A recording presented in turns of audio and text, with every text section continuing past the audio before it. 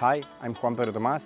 I'm editor with RCR Wireless News, and today we are visiting Huawei's campus in China, where the company has large training and research facilities, and where Huawei is also showcasing its latest developments in different areas, including industrial 5G.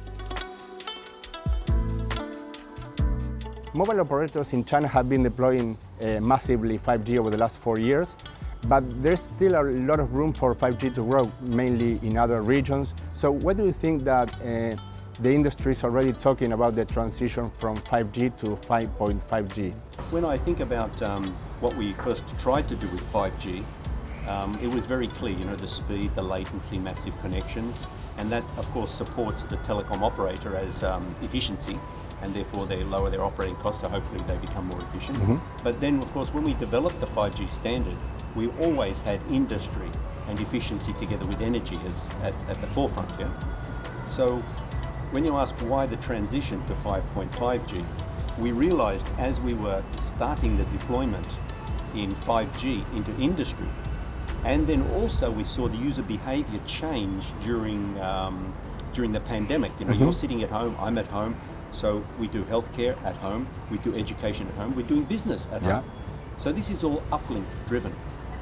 5G does a much better job at this uplink and video than 4G. And 5.5G, one of the key things we designed in the standards was improved uplink. And that will support video predominantly for industry and consumer in a much better way than traditional 5G. RCR Wireless News also visited Huawei's headquarters in Shenzhen, where we interviewed Brian Chamberlain, Executive Advisor for Huawei's Carrier Marketing Division, who provided further details regarding the next steps in the transition from current 5G to future 5.5G technologies. During the interview, Chamberlain highlighted the fact that future 5.5G networks will enable higher uplink speeds, which will pave the way for industries to improve efficiencies through existing and new use cases. 5.5G is driven by 3GPP. Okay, so there is a standard body working to define what 5.5G will be and what kind of features it will include. That standard body has not finalized their decisions yet. Huawei is of course working closely with them, and the direction that we see it going in is focused less on the consumers. From the consumer side, it's just going to be, again, more and more download speeds. But on the business side, we're seeing a change to support higher and higher uplink speeds. One of the big differences between the consumer network and networks for businesses is the difference between downloading versus uploading. As a consumer, we're downloading, we're watching lots of videos, but very few people are producing the videos. In business, it's the other way around. You've got lots and lots of cameras around your factories, your warehouses that are uploading lots of data, but very few that are downloading the data. So in industry networks, that whole upload-download ratio has to be flipped around.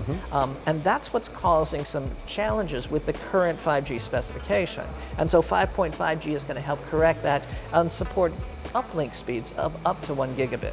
During this trip to China, we also had the opportunity to attend Mobile World Congress in Shanghai, where vendors, operators and other industry stakeholders gathered to discuss the latest developments in the telecom industry. At Huawei booth, executives explained the company's latest technology developments in different areas such as 5G, future 5.5G networks, AI, IoT and cloud.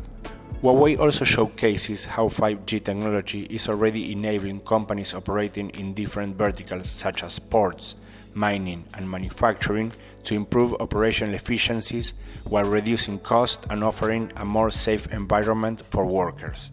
When we start to deliver some solutions to industry, we find a lot of it is uplink, video uplink, yes? In the consumer, video uplink because of behavior change, and industry, mostly video, surveillance video, cameras inside factories trying to uplink the video quality.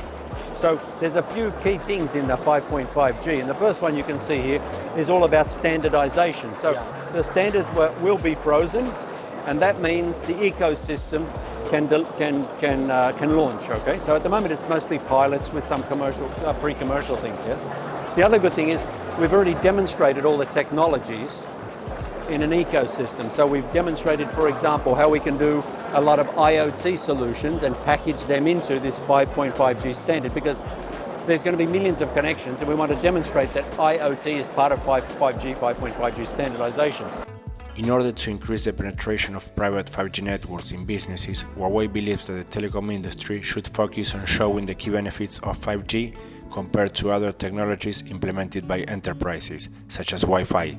Huawei believes that the key concepts to be taken into account in these discussions are not speed and latency, but reliability.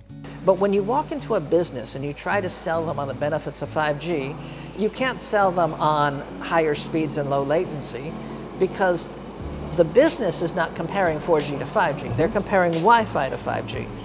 And the business benefits of 5G versus Wi-Fi is not speed and latency, it's reliability. And so if we want to see more 5G deployments into the industry, we have to, as an industry, learn to talk about the real benefits of 5G compared to Wi-Fi. But we're trying to show the opportunity, okay? We're trying to show the vision. We're trying to demonstrate that it can be done with the right regulatory policy, the right talent, yes, the right investment models, yeah, educating the telecom sector, the telecom operators, that there is more business to be done other than just selling SIM cards. But they have to understand that they are a platform for this transformation of education, healthcare, manufacturing and all of these sorts of things. So whether it's public network, private network, one of the key components is collaboration. It's not Huawei, okay? There's a challenge in a hospital. We don't know anything about health. We didn't know 4 or 5 years ago, but we bring in other partners, yes? And prior to the challenges we have globally, the geopolitical, we're working with partners across the world, yes? You have expertise in the application software or the knowledge in how to write the AI algorithm. Huawei came in, could build the network together with other vendors for a telecom operator, and we can deploy, and you can cook this soup, right, to make a good meal. So this collaboration is terribly important.